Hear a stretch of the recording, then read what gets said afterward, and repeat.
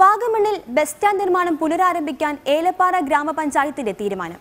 MMJ company അനധികൃതമായി കൈവശപ്പെടുത്തിയിരിക്കുന്ന സർക്കാർ ഭൂമി ജനകീയ പ്രതിഷേധങ്ങളിലൂടെ നേടിയെടുക്കുമെന്ന് പ്രസിഡന്റ് ഷാജി ജേക്കബ് പറഞ്ഞു. 30 ലക്ഷം രൂപയാണ് ബസ് സ്റ്റാൻഡിനായി പഞ്ചായത്ത് വകയിരുത്തിയിരിക്കുന്നത്.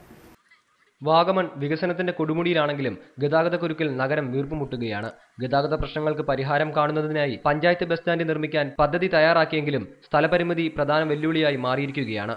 വാഗമൺ ചുറ്റപ്പെട്ട് കിടക്കുന്ന MMJ പ്ലാന്റേഷന്റെ സ്ഥലം പഞ്ചായത്തിന്റെ നേതൃത്വത്തിൽ ബസ് സ്റ്റാൻഡിനായി കണ്ടെത്തിയിരുന്നു. എന്നാൽ സ്ഥലം വിട്ടു നൽകാൻ എസ്റ്റേറ്റ് മാനേജ്മെന്റ് തയ്യാറാകാത്തതാണ് നിർമ്മാണം അനിശ്ചിതത്വത്തിലാക്കുന്നത്. MMJ അനധികൃതമായി കൈവശപ്പെടുത്തിയിരിക്കുന്ന സർക്കാർ ഭൂമിയിലാണ് നിർദ്ദിഷ്ട വാഗമൺ ബസ് സ്റ്റാൻഡിനായി സ്ഥലം കണ്ടെത്തിയിരിക്കുന്നത്. എന്നാൽ വനിതാ പഞ്ചായത്ത് അംഗങ്ങളെ ഉൾപ്പെടുത്തി കേസുമായി MMJ മാനേജ്മെന്റ് കോടതിയെ സമീപിച്ചിരിക്കുകയാണ്.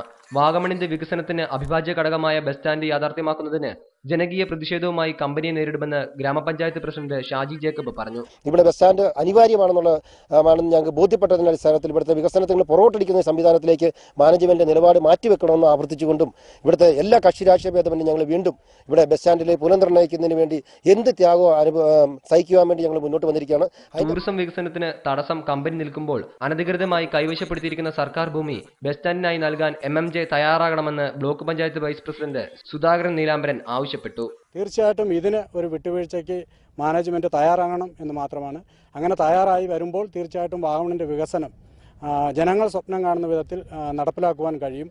അത് ഏറ്റവും കൂടുതൽ പ്രയോജനം ചെയ്യുന്നത് തീർച്ചയായിട്ടും ഈ എസ്റ്റേറ്റിന് തന്നെ ആയിരിക്കും എന്നുള്ള കാര്യത്തിലും തർക്കമില്ല. അത്തരത്തിൽ ഒരു മനോഭാവം ഇവരുടെ ഭാഗത്തുനിന്ന് ഉണ്ടാകണം എന്ന് മാത്രം.